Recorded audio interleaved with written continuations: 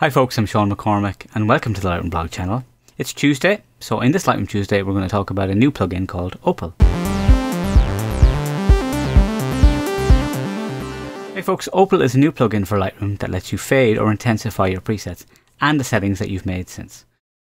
But I'm just going to show it to you basically on some presets, so let's dive in and have a look. So OPAL, when you get it, it comes in a folder. I'm just going to show you the folder. And you basically get an installer and you run the installer, and I'm going to show you what it looks like. So you get this installation for it. Okay, I'll cancel out that. I'm going to just mention very quickly that if you're doing this on Mac for the first time, you need to right click and you need to go open and do it that way, because if you don't, it's an unsigned app, so it won't allow you to do it. You can turn off that option as well, but just you may need to do that. Okay, and then in Windows, it's a plugin that you need to put in yourself, but it can be installed on Mac. So once it's installed into a custom location that will automatically open. So go to Plugin Manager here, and then you would click Add here, and it will be ready with the right folder to select here. And then you would enter your activation key or your license key here, which I am obviously blurring in this because I don't want you copying my one for obvious reasons. Okay, so now how does it work? Well, it's not straightforward to see how it works, but it's actually pretty easy. You just press the up arrow key. Boom, there it goes. All right, so I've nothing applied, so it's not going to do anything. So I'm just going to click cancel or escape to get out of there. And I'm going to apply one of my own presets here, like Alex, for example, here. So this has a bit of grain added, and it's got a little bit going on in the tone curve. Doesn't have any split toning, so I'm just going to close that one down. So if I just come in here with this, we'll see some of the bits that are going on with it. So I hit the up arrow key. And I accidentally hit off the button as I was doing it, so it should normally say 10. So I can pull it down so we can see it's moving the tone curve and the grain. And if I move it up the whole way, we can see that it's adding more incrementally based on where it is. So it is quite intelligently changing all of the settings proportionally, which is very, very cool. There's other ways of doing this with it. Once it's actually on, you can, well, I'll click cancel and go back into it again, up arrow key. And then if I keep up arrowing, it'll go down in 0.1 of an increment. And then if I hit shift, it'll go in full amounts. Okay, you can also just type in a number. So 5, for example, and it'll work straight away for that. So now, let me just cancel out there already. And I'm going to undo to get rid of multiple settings and undo again to get rid of the preset. There we go. And apply a different preset. Let's try this one here, for example, just so we can see it on a different preset. Same story, up arrow, and say I want to go for, let's go for 5. Oh no, 5. There we go.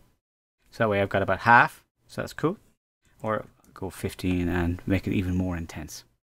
So very, very, very handy for that. Again, escape will get rid of it, or return will apply it. Now what it doesn't do, and I'm going to undo here, so that's Command Z to go back, get rid of my preset. I'm going to just show it to you with a black and white. Now black and white switches from HSL into B and W, right? So a limitation of the actual SDK is that it's not going to make it a black and white in the color, but it will still change what's going on with it. So if we watch my grain and we watch my my tone curve, as I'm doing it, we can see that the tone curve is changing and that our grain is changing as well. Okay, so I'm just going to grab the slider now. So we can see the tone curve is significantly changing as we do it. So even though it's not changing the actual color itself, it is changing the settings within the preset.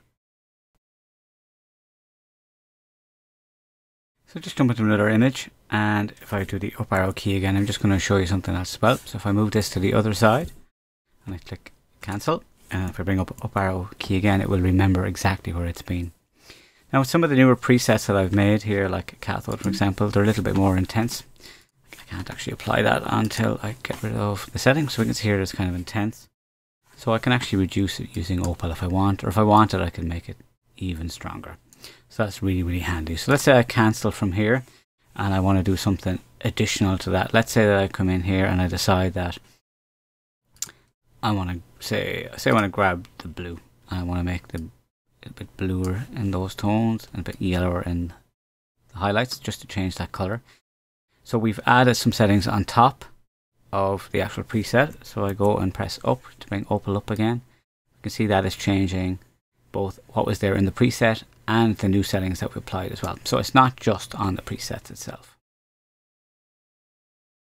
So folks, I really like that, and because I like it, I've decided that I would get an affiliate link for it. So the link is below, and not only that, but I went and got a discount code so that you can get $5 off using the code SeanMac5, SEANMC5. So that's a bit of a bonus for you. So not only does it not cost you extra to use the link, you can get £5 off. Always good. So folks, we do Lightroom stuff every Tuesday, so it's worth subscribing for that. Last week we would have done some of the new features in Lightroom 7.2. So yeah, definitely worth looking. So please do subscribe. Fridays we do photo stuff. So I have a few things in the pipeline like ND filters and things like that. So I'm not 100% sure I'm going to get to the ND filters this Friday. Depends on the weather, and I have got a very busy week ahead of myself with shoots and things like that. So folks, thanks for taking time to watch this video, and I will see you in the next one.